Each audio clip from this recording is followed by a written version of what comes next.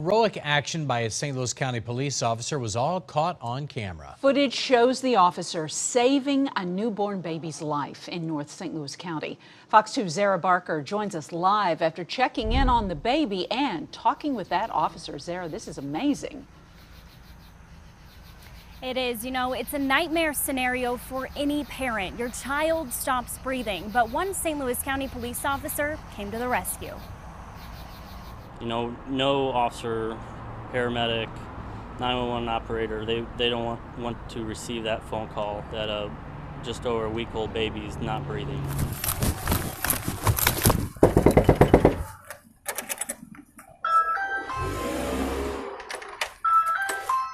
Oh, where they at? St. Louis County Officer Wesley Pierce, a dad himself, got a call that 1 week-old baby Taylor wasn't breathing, and he sprung into action. Mom handed the baby over to me, and I listened to the Central County Fire dispatcher, who gave me instructions on what to do. So I really give him all the props. He helped me through it. On the floor.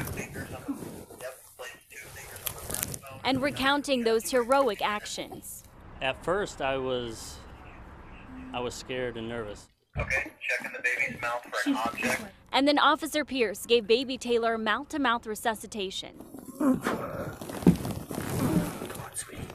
Halfway through, I looked down and she still was turning purple. He keeps trying to resuscitate her and pumps her chest. Come on, Taylor. Open your eyes.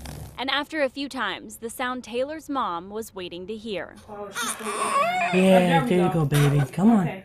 There you go, baby. Shortly after that, the baby started crying, and Mom was ecstatic. I was ecstatic.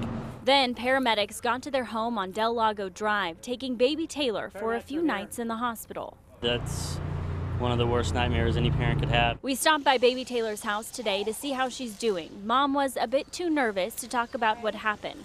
She told us Taylor is doing well, but we'll have to go through a study to look into her breathing patterns. And as you just saw, baby Taylor is back home from the hospital and with her family. She has 2 older siblings she'll get to run around with very soon. Live in North St. Louis County tonight, Zara Barker, Fox 2 News. Oh, to hear that cry. Yeah, that's a great story. Wow, that really is powerful video.